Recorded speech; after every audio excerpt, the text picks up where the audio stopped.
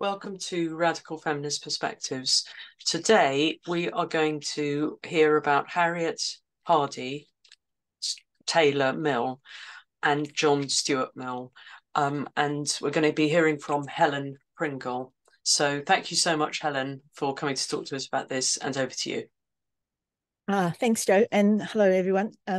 It's really lovely to be here talking again. I look forward to these times so much. Just to begin, I acknowledge that I'm working in my office at the moment at the University of New South Wales, which is on Gadigal and Bedigal land to people. And we were just talking a moment ago. I was just talking to Sheila and others about next Saturday is where in Australia we're voting on a constitutional change to enshrine, I suppose is the word, a constitution, a voice, a body that presents the voice of Indigenous or First Nations perspectives to the government. It's a very controversial topic. What I wanted to talk about today was Harriet Hardy. So don't go there. No, I'm not going there for the moment. I can go there another time. But what I wanted to talk about was Harriet Hardy and John Stuart Mill and their writings on what we might call domestic violence and what they had other terms for, and I'll talk about those other terms as we go. And particularly, I want to use the word cruelty in relation to what they write about. One of the things that you might know about John Stuart Mill, who's the person with the big carbuncle in the forehead, and that's a very conventionally known picture of him. One of the things that you might know of him is that he's beloved by conservatives, and I mean conservatives, right-wing reactionaries in particular, but other people as well, who are not so much, I suppose, on the left side of politics and tend to adopt an absolutist position on freedom of speech, which they attribute to Mill. Harriet Taylor was her maiden name, as we call it. The birth name was Harriet Hardy, but she's very rarely referred to as Harriet Hardy.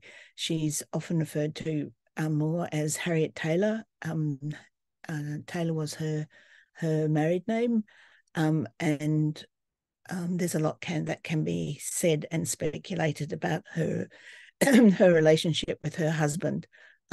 There's some evidence to suggest, for example, that he was very cruel to Harriet, but also that he was one of the things in one of the ways in which his cruelty manifested itself to her was there seems to be quite compelling but not conclusive evidence that Harriet had contracted VD from him. She had again, I guess there's a lot of different views about this, but Harriet had a deep relationship, let's say, with John Stuart Mill for a long period from the end of the 1920s, the 1820s, not that far ahead. And when Taylor died, eventually she married Mill, so she became Harriet Mill. She's often read out, or rarely read into, I should say, rarely read into stories about Mill and discussions of Mill. So often people simply refer to John Stuart Mill without referring to the part that he himself attributed to Harriet Taylor as that his beloved wife, as he often called her, which he said that she was responsible for the better part of what he wrote. I'm just going to turn the next slide on. Sometimes a picture is shown. Thanks, Jo. Sometimes a picture is shown of Harriet and John Stuart Mill in this picture on the right, and you can see on a philosopher's version on YouTube they've captioned it as John Stuart Mill and Harriet Taylor Mill. That in fact that the woman there is not in fact Harriet Taylor Mill, but she is Helen Taylor, who's one of the daughters of Harriet from her marriage to Taylor.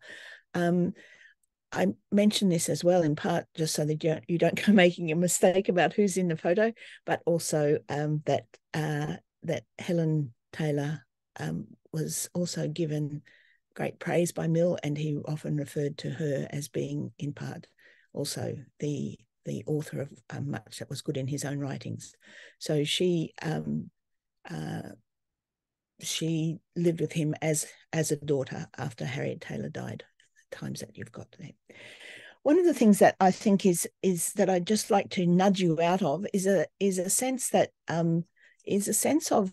of John Stuart Mill, but also of Harriet Taylor, insofar as she's in the picture at all, as people who were rather conservative.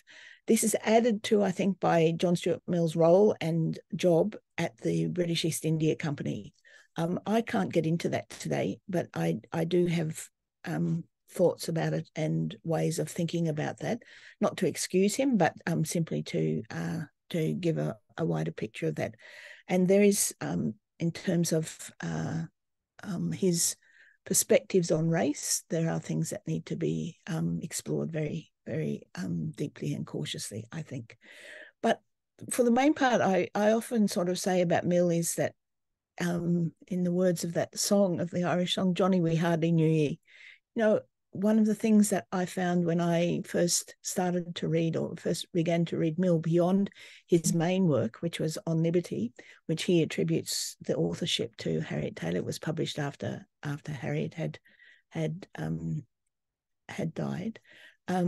But one of the things that that book On Liberty is famous for is as a defense of freedom of speech, and as a defense of a fairly absolutist position on freedom of speech, which is just everybody can say everything they like and should be allowed to do that.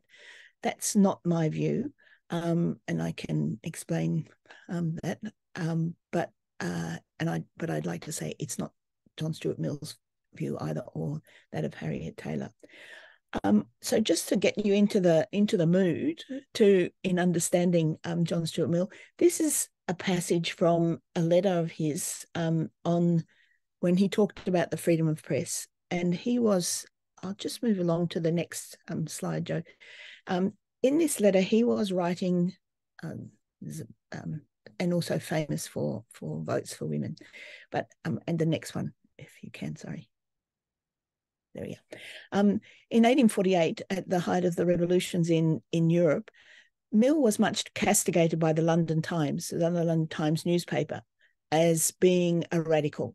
And so very different kinds of criticisms were levelled at him then than were today. And when he died, for example, the obituary of the London Times was so nasty and churlish that it's really kind of quite shocking in a way. It's a real stinker of an obituary. But at the time of 1848, when the Times and other newspapers were criticising him, he said, I sympathise very strongly with socialists like Louis Blanc.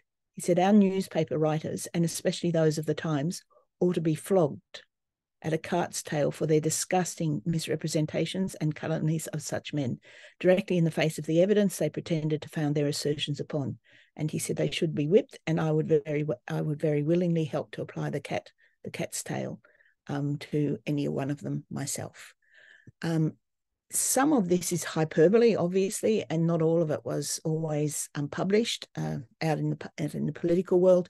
But these are two other passages in his letters where he talks about what his view of the present state of things in England were.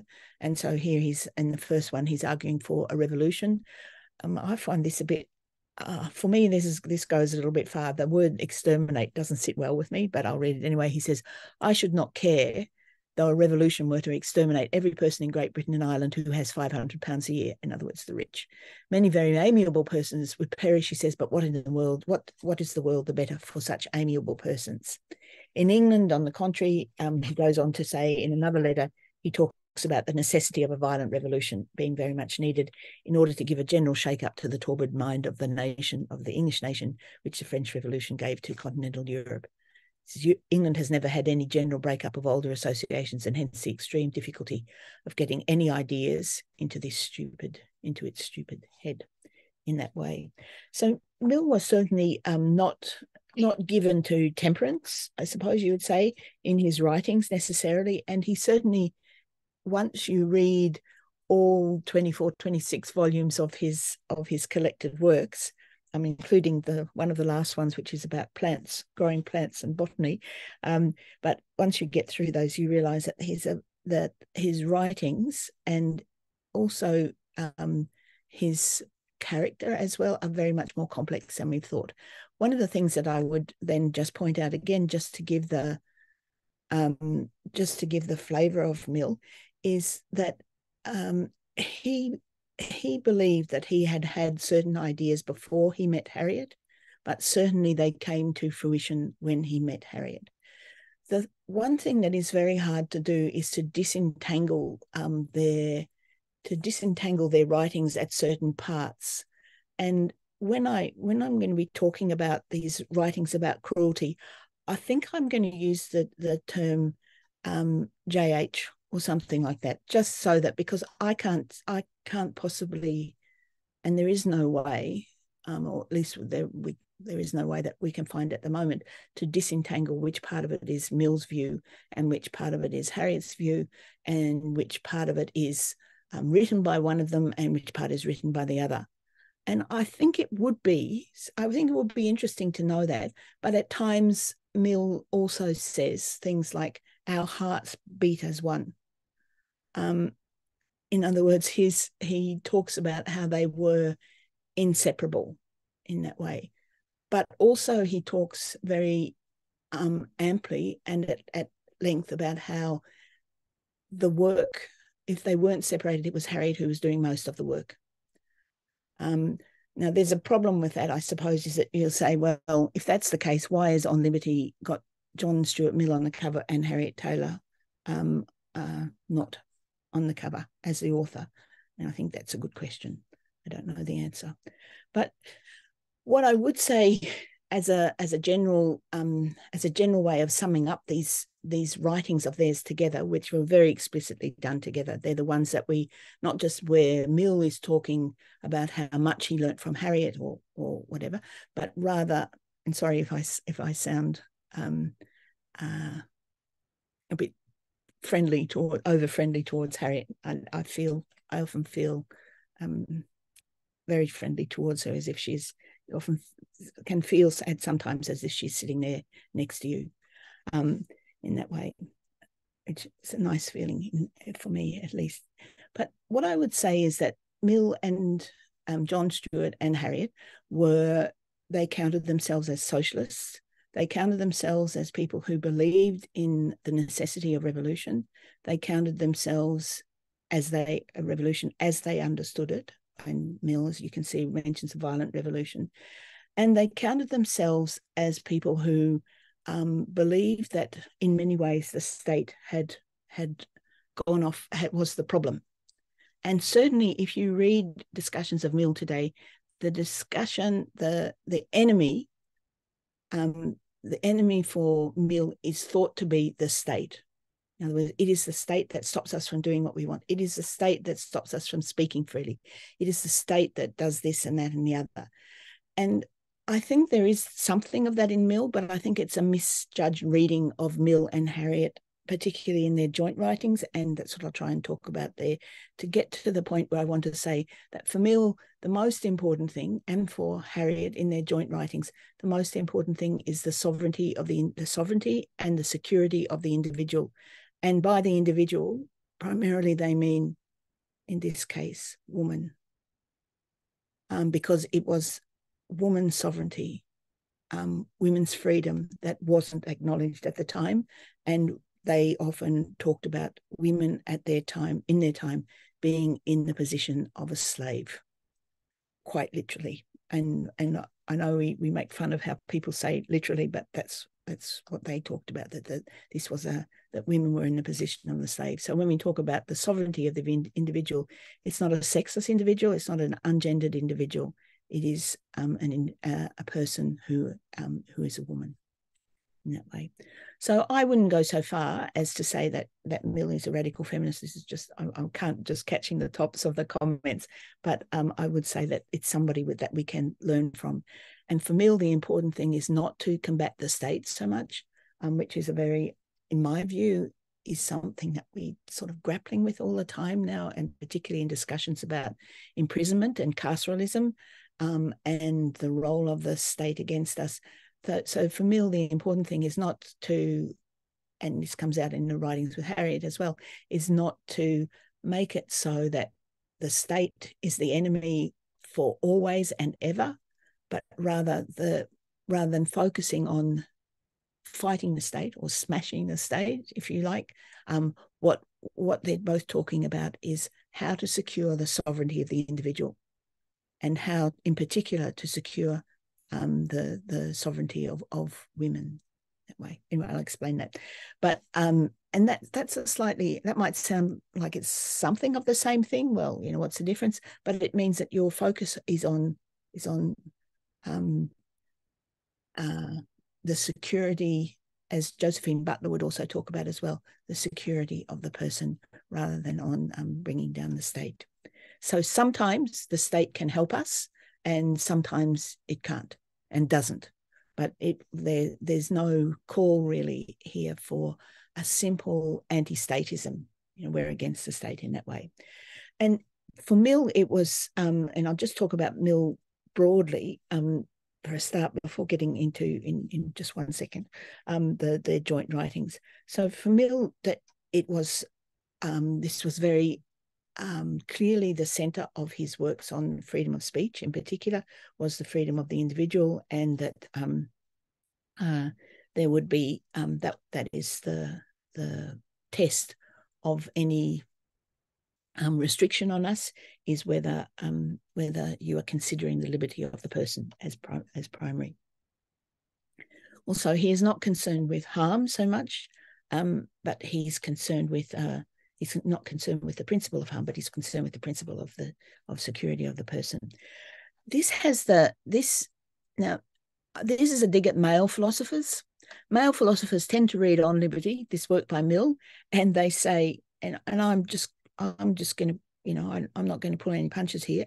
And they tend to say, yeah, so we read, the book has 5 chapters. They tend to read chapters 1 and 2 and then shut up the book.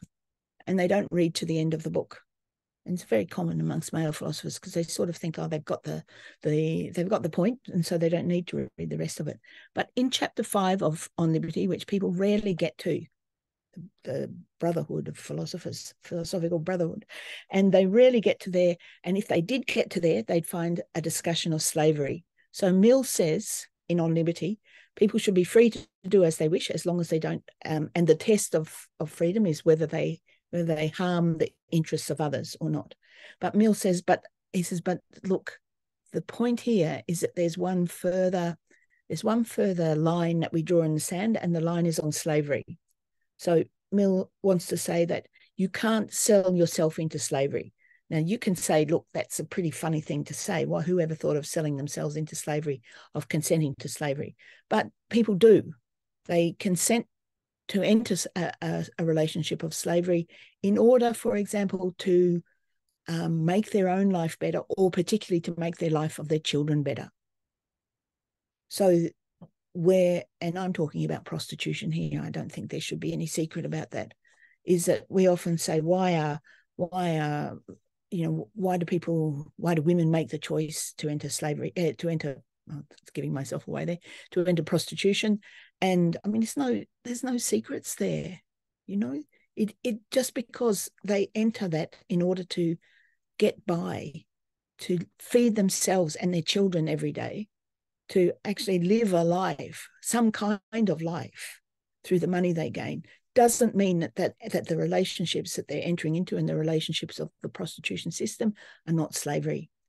And it's very clear that in international law and in the European Parliament, in its 2014 resolution on prostitution, they say prostitution and forced prostitution are forms of slavery.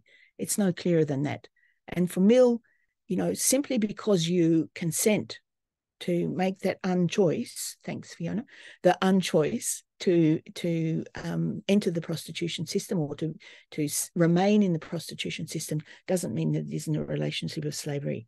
So, and Mill says this can't be counted as a choice, as a free choice, because it sells yourself into slavery.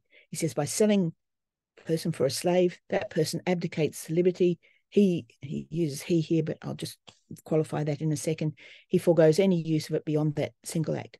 Therefore, by selling himself for a slave, the person defeats in his own case the very purpose which is the justification of allowing himself to dispose of himself. He's no longer free, and he is henceforth in a position which has no longer the presumption of freedom of choice in its favour that would be afforded by his voluntary remaining in it. The principle of freedom, he says, can't require that he should be free not to be free. So one of the things that follows on from that, because Mill isn't talking about slavery, he isn't talking about slavery in the sense of, Cleopatra rowing the slaves down the Nile or whatever. He's writing against the background of the American Civil War, and he's talking, which he was a partisan for the anti-slavery side in that case.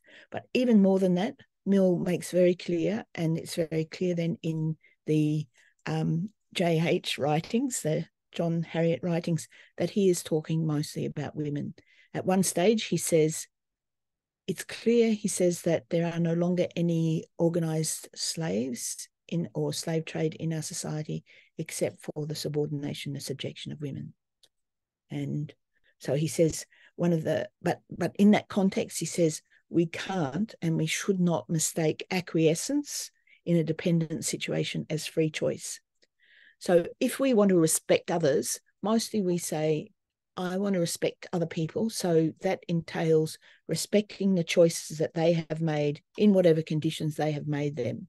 I don't tell them what to do. I don't tell them what's best for them or what's in their own best interests, but I respect others by regarding the question of their civil status and their choices as closed and non-negotiable. When he's talking about slavery, when they are talking about slavery in this case, so getting on to the passages concerning both John and Harriet, they're not talking about the American Civil War, which had ended at that time, and they're not talking about slavery, ancient slavery in that way. They're talking about cases like the murder of a woman, or the attempted murder rather, of a woman called Mary Ann Watson in 1851. This is the evidence in her case, and this is a passage not from J.H.'s writings, but from the Times. So this is the account of the case. Early in the morning of the 4th of August, the persons lodging in the next room were disturbed.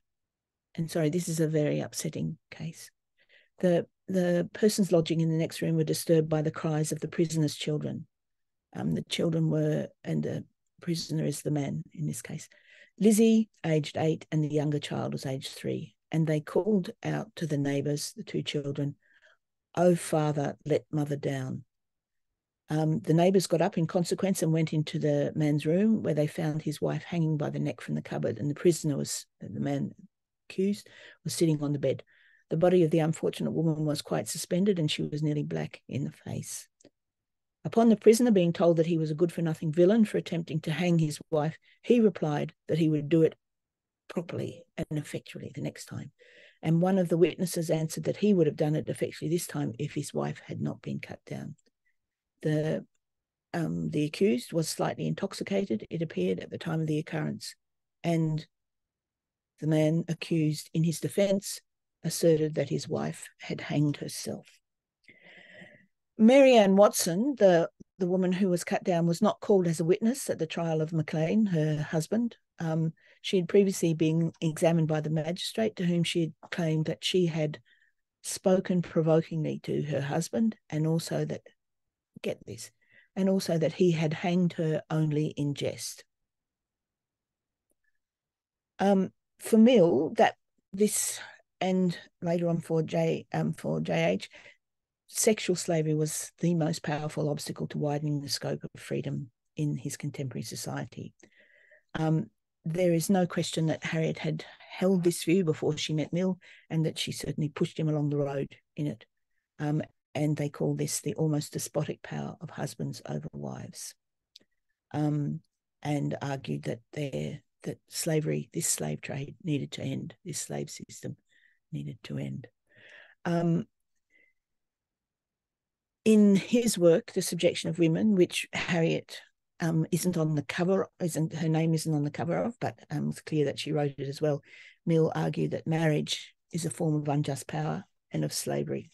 He said, the law of servitude in marriage is a monstrous contradiction to all the principles of the modern world and to all the experience through which those principles have been slowly and painfully worked out. He said, the law of servitude in marriage is the sole case, now that Negro slavery has been abolished, in which a human being in the plenitude of every faculty is delivered up to the tender mercies of another human being in the hope that the other one will use the power solely for the good of the person subjected to it. Marriage is the only actual slavery known to our law. There remain no legal slaves except the mistress of every house. That was the position of both Mill and Harriet. They come up, and this is so familiar, and you'll know it's so familiar from domestic violence cases in Australia, as where I am, but it's in other cases as well, that there is a difficulty in bringing prosecutions, often because the women who have been assaulted will not give evidence, will not take part, and not merely that, but they will often come to the defence of the man who has hit them. So JH concede that women like Marianne Watson, caught hanging from the ceiling, he concedes that they do acquiesce in the system. When they say, he hanged me only in jest, they do acquiesce in the system. And he also says, they also say rather, that women are not collectively rebellious to the power of men. But the fact that they don't rebel against the slave owners doesn't mean that it doesn't illustrate their freely adapted choices.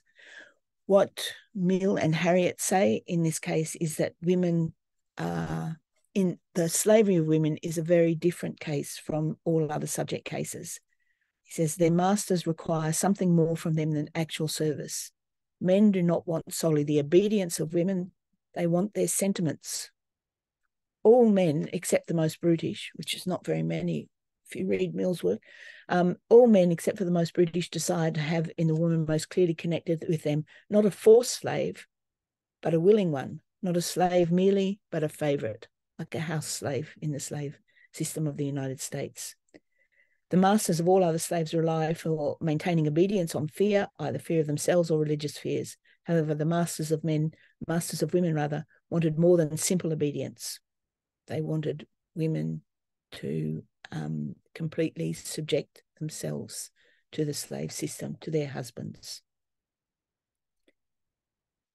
In such circumstances, both Harriet and Mill say that consent to slavery is simply disqualified as the act of a sovereign or independent individual. Consent or choice in those circumstances it's risible, laughable to talk about consent in those circumstances, but you can understand it as a measure to salvage some dignity from an intolerable situation. So they say, to those to whom nothing but servitude is allowed, the free choice of servitude is the only alleviation, though a most insufficient one.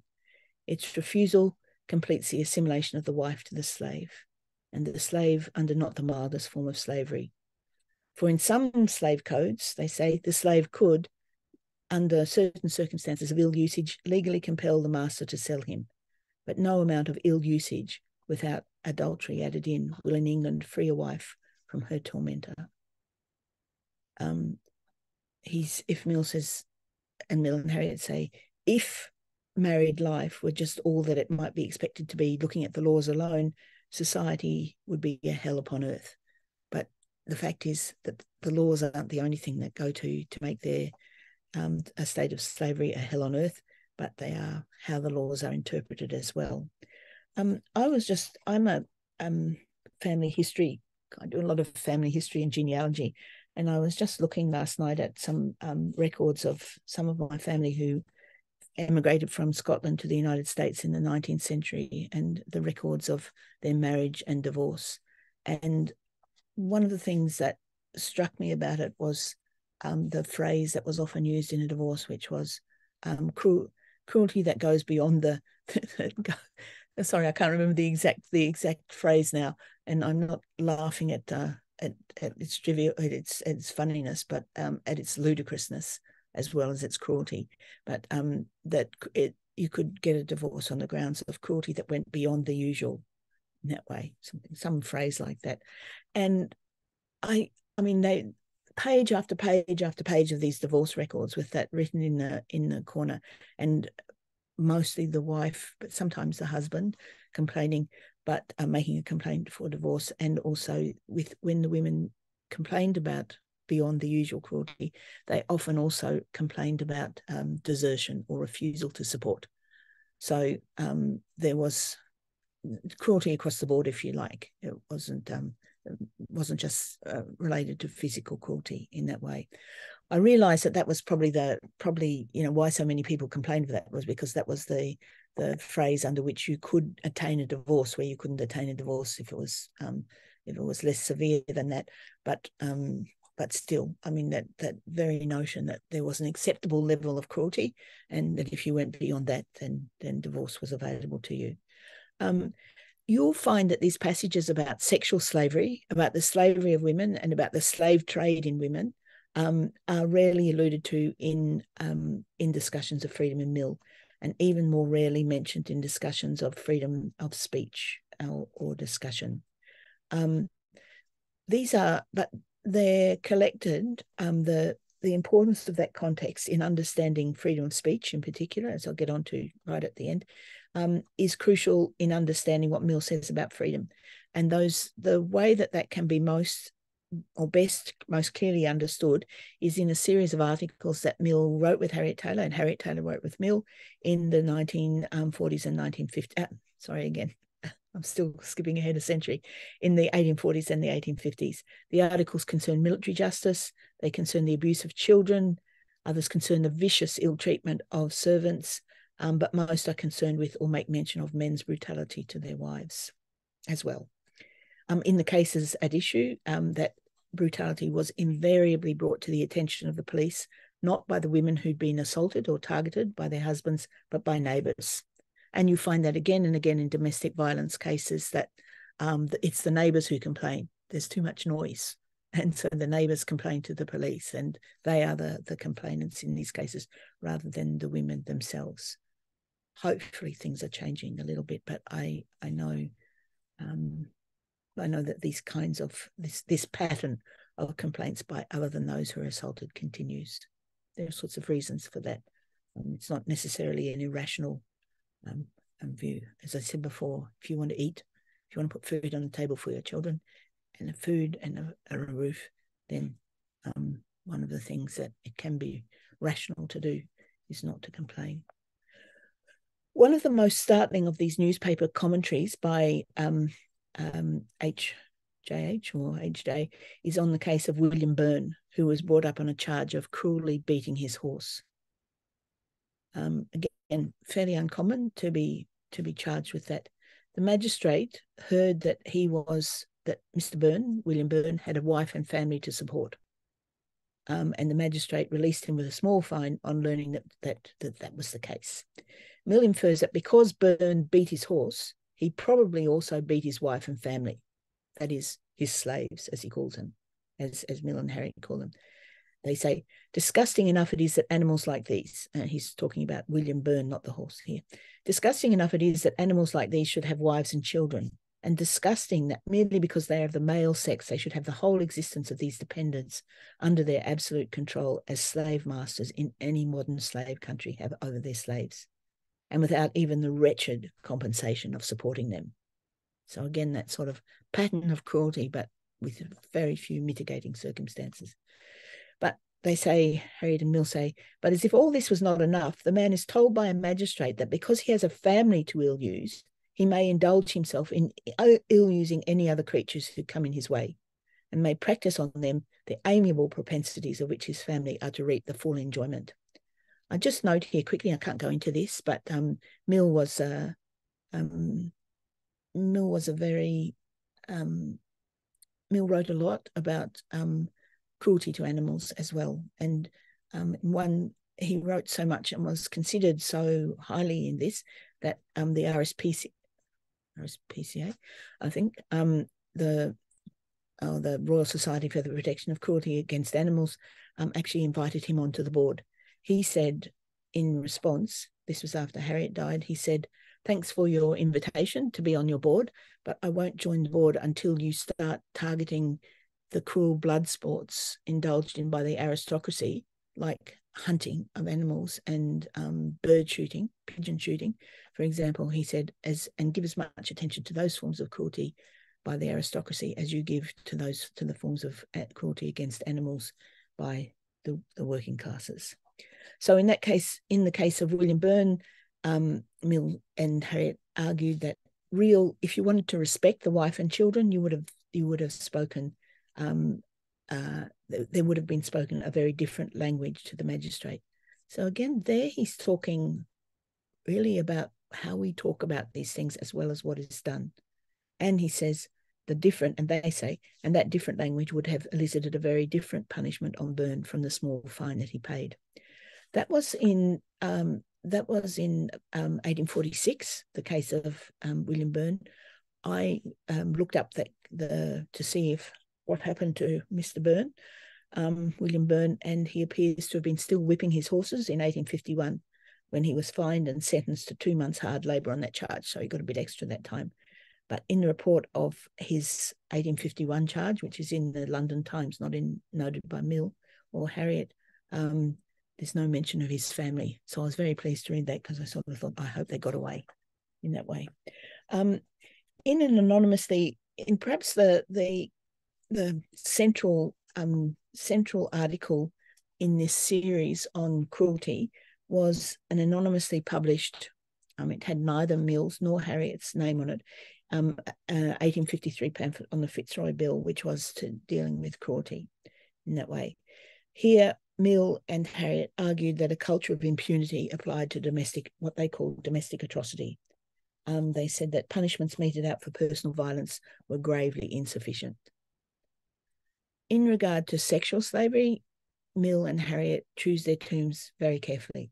The terms used by Mill and Harriet there, which talk about domestic atrocity and ruffians, don't have the force that they did for Mill.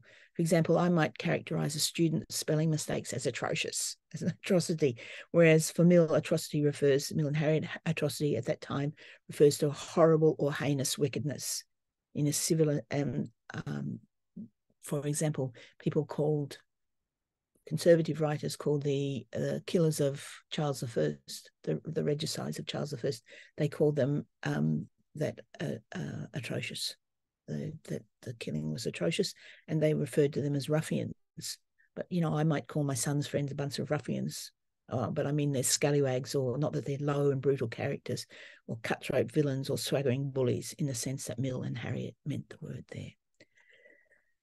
What's more, for Mill and Harriet in this crucial pamphlet on the Fitzroy Bill on cruelty, the argument that they made was that flogging is the appropriate punishment for crimes of brutality.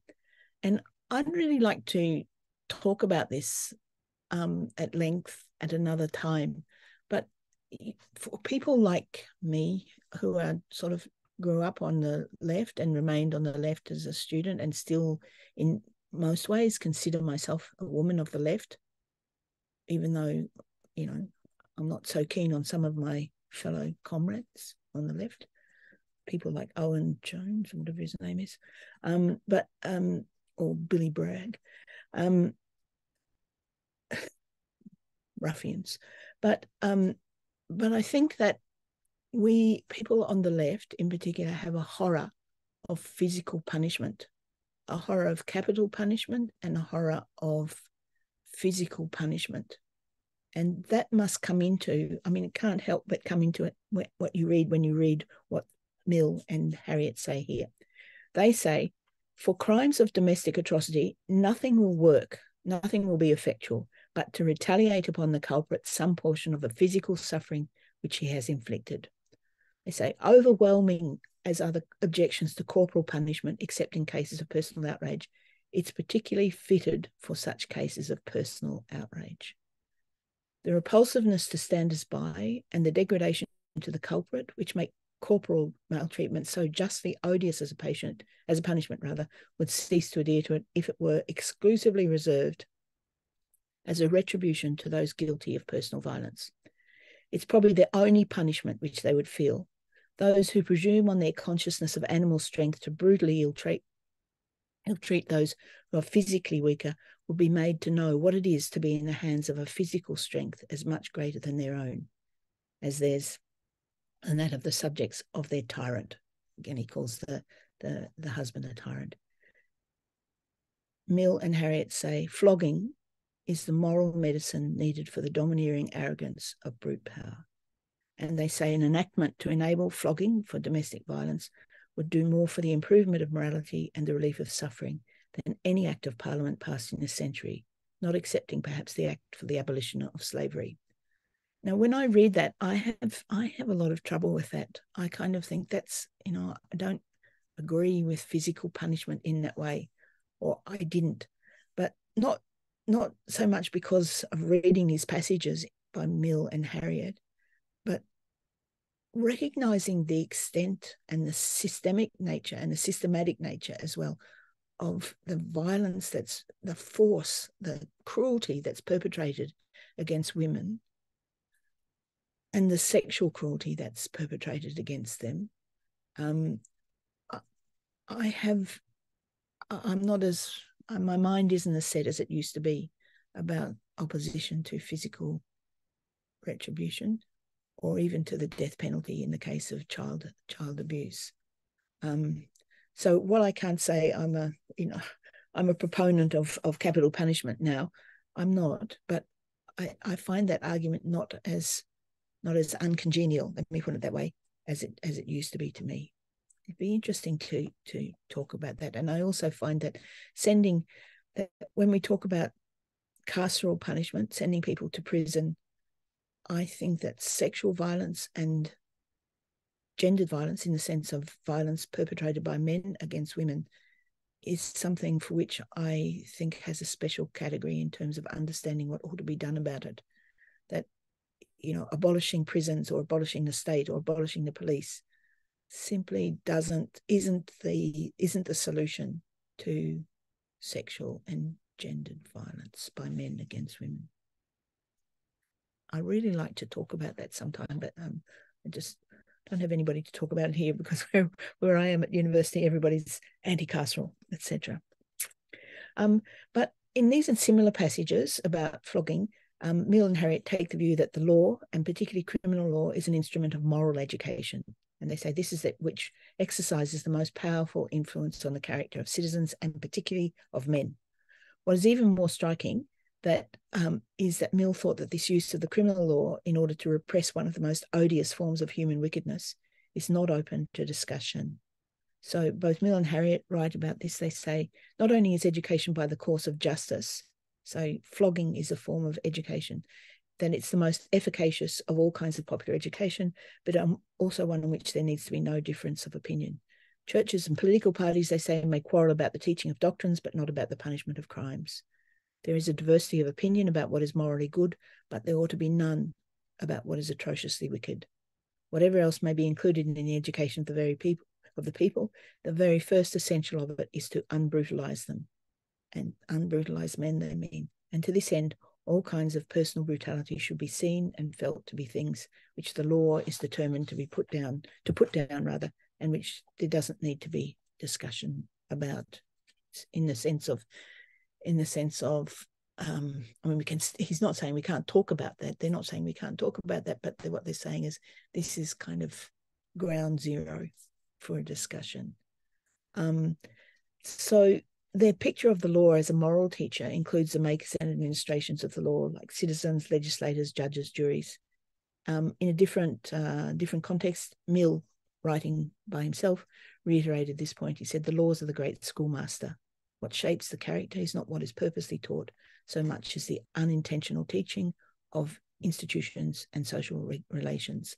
So here they're recasting what law and the state are and talking about them as educational institutions. So when we say we shouldn't use the law, but we should use education, they would reply by saying the law is a form of education. The punishment of the law is a form of education, and the only form of education that will work in the case of men's violence against women.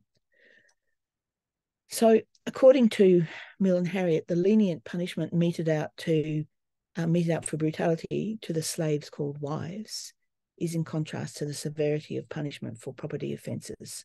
In one of their articles on cruelty, Mill and Harriet talk about how there's a disparity between the punishment for property crimes, which is the punishment is very harsh, and for crimes of personal violence, especially violence towards women, where the penalties are not very high at all. They say mankind could go on very well, have gone on in time past, with property very insecure, if property was insecure, but subject to blows or the fear of blows, there can be no other than soulless, terror-stricken slaves without virtue, without courage, without peace, with nothing they dare call their own.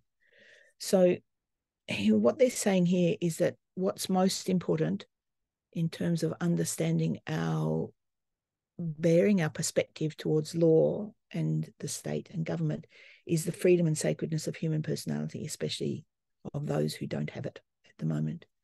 If you don't protect human personality by the state and the criminal law, then freedom is just a field where power, not truth, holds sway. And this is the case. This is as they argue. The two of them argue in regard to another case of Mary Ann Parsons. It's a terribly sad case of a servant who was killed for stealing. He said the ordinary protection of law is protection to those who can help themselves, who can in general keep themselves out of harm's way, or at least who can tell their own story. So security and freedom and sacredness of human personality is about being able to tell your own story. I think it's also, if I could just add a little bit here, this is not in Mill or Harriet themselves, I think it's about imagining your own story as well. Imagining a story of something that you can be as well as what you are. Imagining what your life could be if you were respected, if you were not a slave in that way. But Mill and Harriet say that more than the ordinary protection of law is required for those who can't tell their own story, those who, like Mary Ann Watson, the woman hanged, who stand trembling in the courts, unable to speak the truth with sufficient plainness to procure conviction or to adhere to it when it has been spoken in the first instance. Lastly, the one final, there's a lot of these cases, I'm not going to go through them all, obviously, but one of the last cases that's pretty crucial in this context is a case concerning a policeman. The policeman was called William Smith, and he arrested Patrick McGovern, who'd knocked down a woman late one night on a London street. Smith, the policeman, struck McGovern with his truncheon in an attempt to protect her. Guess who was brought before the courts? It was, of course, not Patrick McGovern who knocked down the woman. It was Constable Smith who had defended the woman. He was brought before the magistrate, who sentenced him to a month in prison with hard labour for what the magistrate called an unprovoked, brutal and unjustifiable assault on Patrick McGovern. Smith was dismissed from the police force and he was not reinstated despite protests made on his behalf, including by Mill and Harriet. This story involves a fairly standard incident of what we call domestic violence or domestic atrocity in Mill's terms. What makes it untypical, was the action of Constable Smith in coming to the aid of Eliza McGovern, knocked down by her husband. What makes it also untypical is that it came to public attention and was the subject of a newspaper report. And Mill and Harriet note, for every such case that excites notice, hundreds, most of them as bad, pass off in the police reports entirely unobserved. And for the one that finds its way, even for that brief instant, into light, we may be assured that not hundreds but thousands are constantly going on in the safety of complete obscurity. Correct. Tick. The newspaper report on William Smith came to the attention of Mill and Harriet. Came to the attention of Mill, who was at that time living in France just after the death of Harriet. Mill wrote to the Attorney General and wanted to complained about the harshness of this sentence upon the helping policeman. Mill said here in his letter, "I am not a partisan of the police. On the contrary, I greatly distrust the police, and I think that magistrates rely too much on their evidence and often treat instances of bribery, perjury, and other highly criminal conduct on their part with most undue lenity." I think that's a statement that we can't, I mean, it's hard to disagree with that. Who would say, I am a partisan of the police? I trust the police all the time. We don't trust the police, and there shouldn't be a blanket trust in the police or a blanket partisanship of the police. Quite right, I think. But he says, can there be a worse lesson to the police or to the public than that when so many are retained in the force after flagrant misconduct, one poor man against whom there is no other charge is dismissed for a little excess of zeal in protecting a woman against gross ill treatment?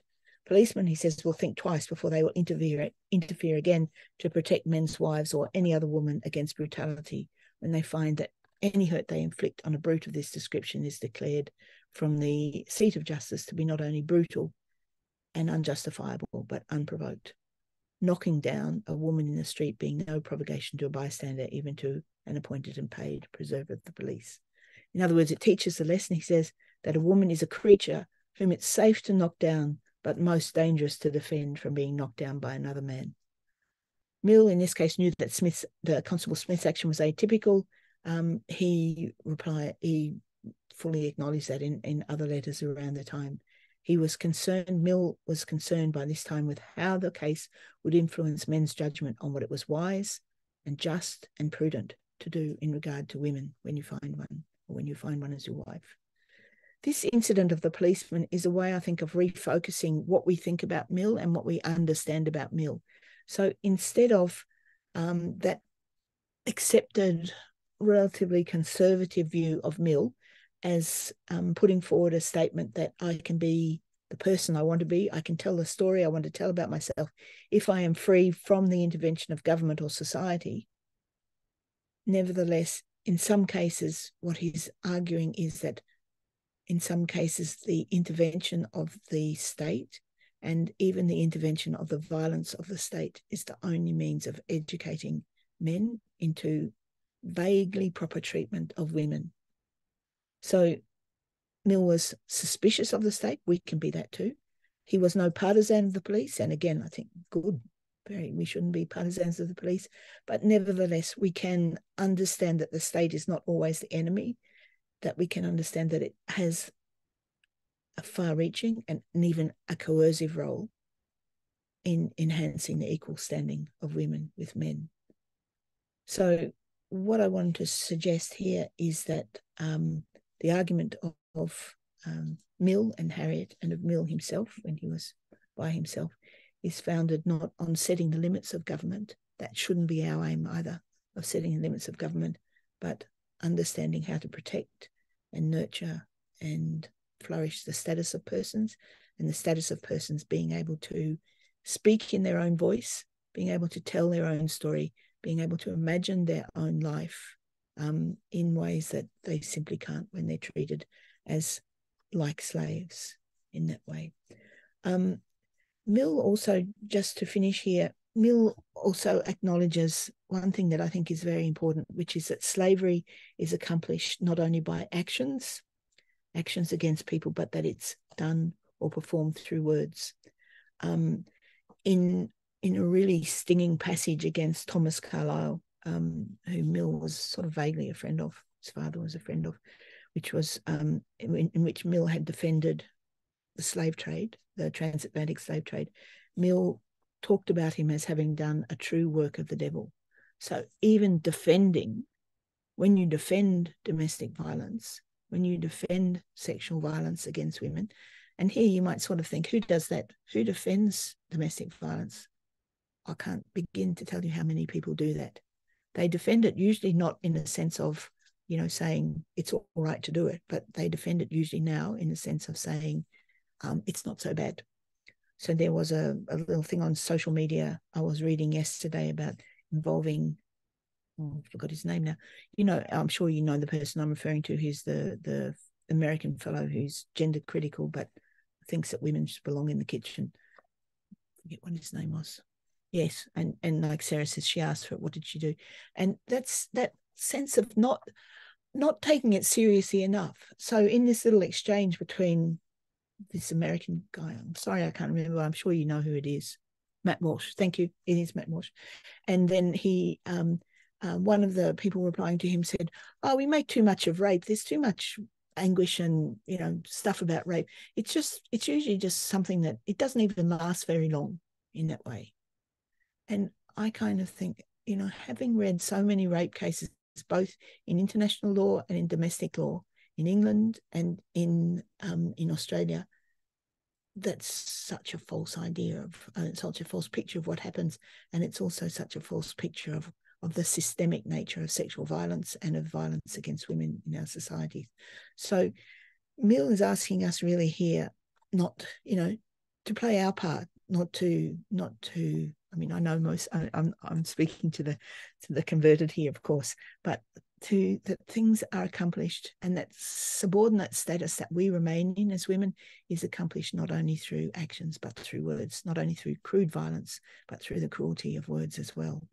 And when we begin to understand that, then this is just leading off for the moment, then we might begin to understand how to think clearly about the freedom of speech as well. I'll finish there. I'm sorry I didn't leave much time for questions. So Helen, there aren't any questions in the Q&A, but that you might look a little bit through the chat, and if anybody's got a direct question, if you put it in. But I've got a question which may be reasonably simple to answer. Is, did Harriet Taylor call herself a feminist? I don't think that was a term current at the time. I'm open to correction, to complete correction on that. But one thing that I would mention, no. So my answer is no, I don't think so. But I don't think that was something that anybody called themselves at that time. Again, sorry if I'm wrong, and if I'm wrong, I'd love to be corrected. I really, really would. But at one stage, I think it's in the autobiography, Mill's autobiography, he says, Harriet and I were decidedly socialists, and there were two things that we thought would signal the reformation of the world, of civilization. To use Nonika's phrase there, two things that would bring that about would be the emancipation of women and the socialization of industry. So that's all I can say. But I think that there was no question. And again, I think this is something that we don't get from most people writing on Mill. Unheard, there's an article on Unheard about Mill recently, and Open Democracy writes about it, which is a disgrace. And as with most things that they write about. But they read Harriet Taylor out of these questions, and they read sexual liberation, sexual emancipation out of this as well. Mill talks about sexual violence. Mill and Harriet talk about sexual violence as well. In Subjection of Women, I think Mill talks about how the law as it's constituted at the moment allows men to do just about anything that they want to women, and if they except kill them, and he says, and if they're tolerably cautious, they can kill them as well. But he says, for example, the law allows. He mentions the example of rape in marriage. That's what a husband is allowed. And right. Thank you so much, Helen. We've come to the end of the webinar today, so there's a breakout room if anybody wants to go to it, and we're hopefully you'll come back soon, Helen, to carry on, tell us more. Yeah, thanks for having me, and thanks for listening. And I sometimes I'm on Twitter, and I'm kind of Googleable. If you ever want to, send anything or correct me or anything, just please get in touch. I'd love to hear from you. Right. Thank you so much. Okay. Bye-bye, everybody. Bye-bye.